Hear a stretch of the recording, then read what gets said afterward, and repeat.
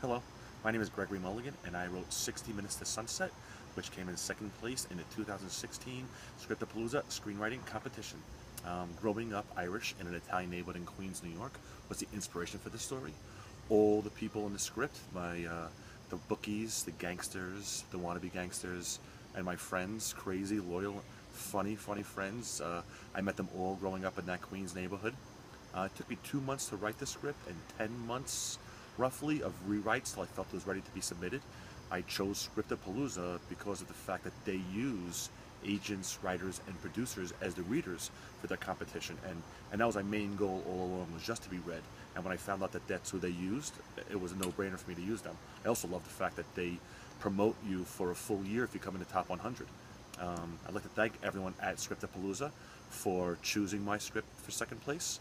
It's a huge honor, and it's been a fun journey so far, and I just can't wait to see where it goes next. Thank you.